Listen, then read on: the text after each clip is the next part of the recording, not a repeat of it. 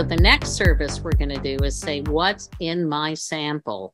So click on Tools and Services, and then under Metagenomics, click on Taxonomic Classification.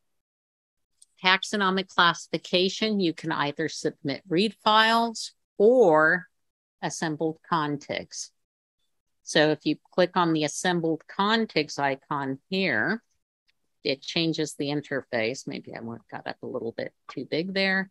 And if you click on read files here, it's going to allow you to access those reads. The taxonomic classification system uses Kraken 2, which was developed by Salzburg's group at the University of Maryland. I think that's where he currently is. And that's taking the genome, it breaks up the genome into small pieces called k-mers. And that's what makes it faster. And so it's running against those and looking for these small pieces that it thinks link to particular taxonomy or to particular species. So I'm going to show you what that looks like. In our other tab, let's go back into BV-BRC workshop. So you can use the breadcrumb, or you could go into workspaces and navigate there. And this time, scroll down to taxonomic classification, because once again, we're going to use SRR numbers. So let's look at the README for that and click on the view icon. Here it is. It's the same guy from before. So copy this number, and then let's go back up to the taxonomic classification system. Now we're working primarily on the SRR numbers because of speed and ease right now. But if you wanted to, you could upload your own data here to use that. So how do you do that? Well, one way I would do it would be to click here on this folder icon, and then I could navigate to the same folder, or I could just put it in my home workspace. But if I were to navigate to the same folder, click it here, then up here, I can click the upload monitor.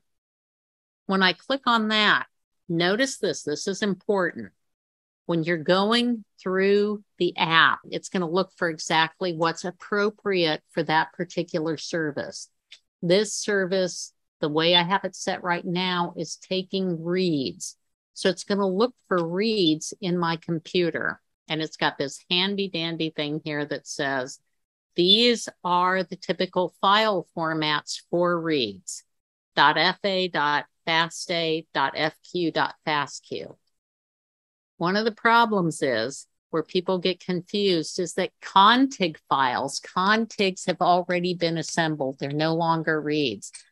Those files end in .fa and .fasta too. So you'll have to think about that and pay attention to that.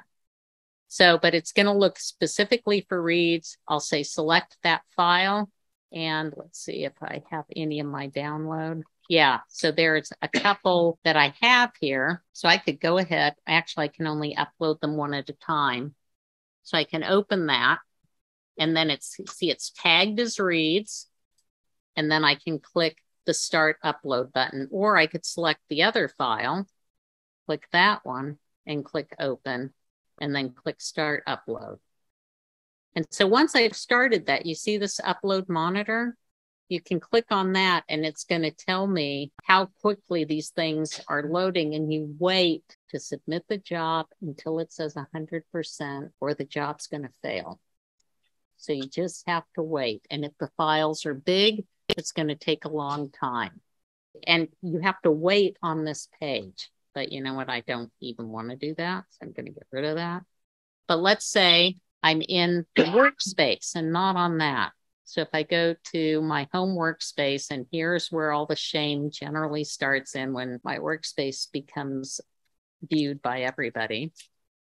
And I click on this folder, I navigate to the folder I want, and when this one's up there, and now, let's say, because sometimes you might do a batch upload or something, Bob's going to show you on the third day how you can use command line to do all these things. I'm going to upload this stuff. Oh, look up here.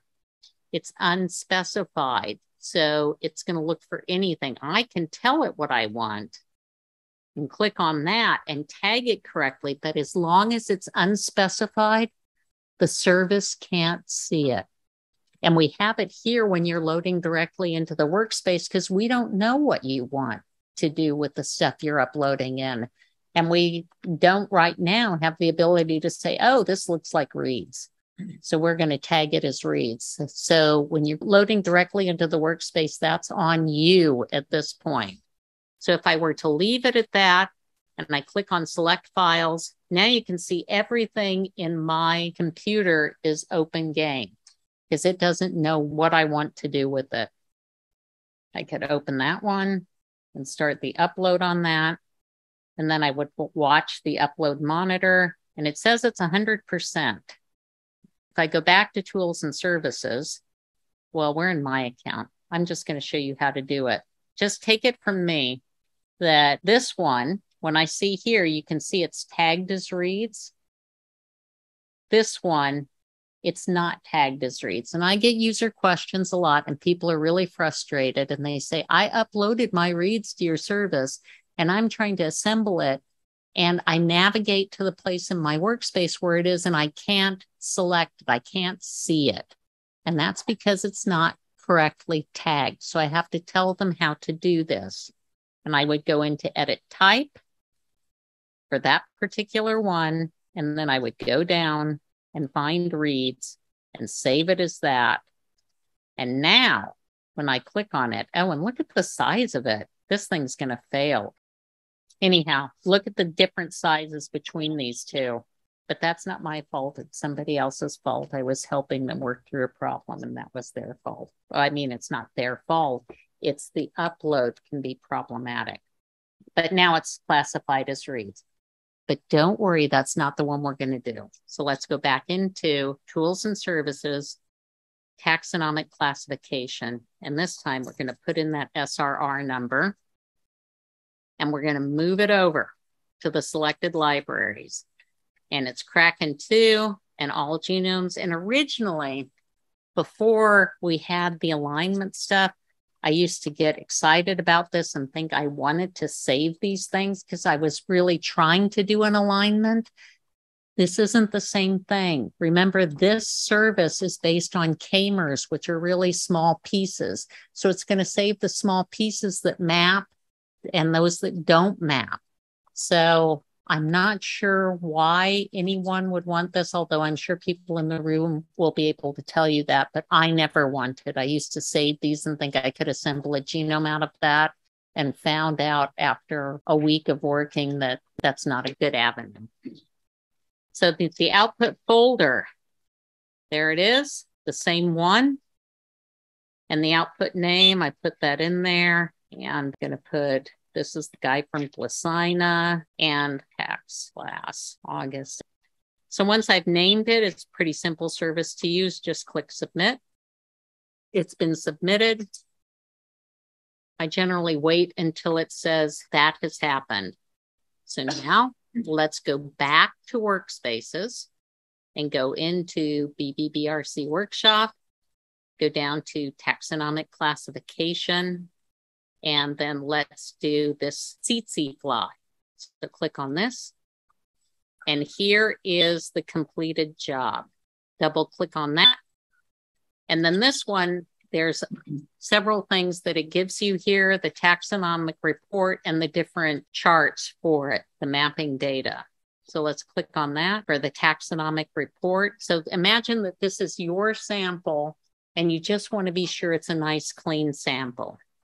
It's showing you here that, oh, look, it mapped to a lot of the Wigglesworthia and the Rickettsia and Homo sapiens. Now, this is a reduced table of all the table that's in there. Actually, Kraken 2, it's a really good service, but I find that it overestimates things. And so I just use this as an indication. This is not a gold standard for me. I prefer the alignment to this, but this tells me stuff. So it looks like there are a few things in there. And then here's a fun one. So let's click on this. Click here to view the interactive chart. Okay, and so there's a bunch with no hits, and like you could hit on the bacteria here and double click on it. And then it's going to show you all the bacteria that are there.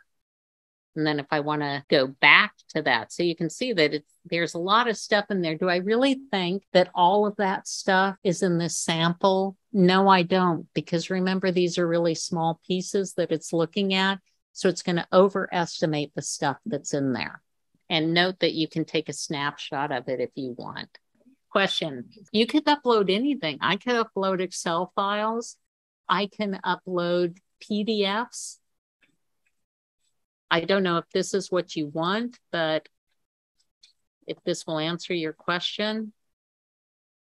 Look, in this particular thing that we're going to do tomorrow, I put PNGs in there. I put PDFs in there. I put PowerPoints in there. I've got Word documents. I've got text documents. My question is, if I wanted to do classification for a particular isolate, I have my FASTQ files and I have my A files. Which is appropriate? Could I use the FASTA files as well? On taxonomic classification, yes, you can. So if I go here, the question was, if the reads have already been assembled, can I use taxonomic classification on them? So I'd click here on taxonomic classification, but this time I'd click on assembled contigs. But now I want to go back to this and go back to the way it was. And this guy under eukaryota, I'm going to click on that. Click on this. Because this is what I would expect to be in the tsetse fly. It's Trypanosoma brucei, which is the causative agent of sleeping sickness. And so that was in their reads that map to that in this particular organism. Not only does it have bacteria, but it's also got eukaryotes nestling in there. And in fact, it's this one that I referred to you before, Trypanosoma brucei. Brucei is the causative agent of sleeping sickness in the African continent. And so that ends taxonomic classification. Oof.